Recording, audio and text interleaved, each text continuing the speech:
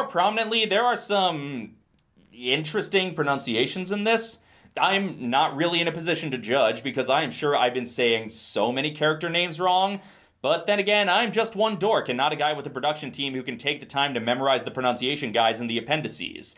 One odd pronunciation choice is pretty infamous, the fact that it was decided to change Saruman's name to Ahriman to make it less confusing with Sauron, but that decision is only used in half of the final film. I have come for your aid, Saruman the White. That would take the ring too close to Isengard and Ahriman.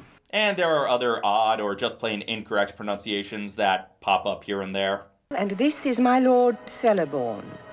You come with me to Adoras, my friends? If Saruman strikes now, he will overrun Adoras in a single night. I know the language of Middle-earth is important because, well, the languages are the reason there is a Middle-earth, but in the grand scheme of storytelling, the pronunciations are nitpicks. And once again, the pronunciations are all over the place.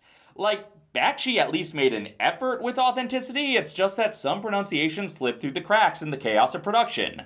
But with this movie, these are the people who mixed up the runes on Thror's map. I'm pretty sure they didn't even know there were pronunciation guides in the appendices. Ah, you know the gates to the land of Mordor and your Dark Lord Sauron, Cirith Ungol. Minus Tirith. Gorath. Of course, there are nitpicks to be had. There always are. Since I brought up mispronunciations in the animated films, it would be unfair of me not to mention that for some reason they decided that the way to pronounce just about every name is to emphasize the second syllable. Mr. Gandalf, Tarin Oakenshield. Beorn himself disappeared. Okay, that's a little odd, but it's mostly not a deal breaker.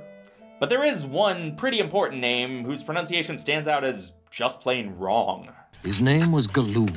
Oh, come on, that's not even how he pronounces it in this production.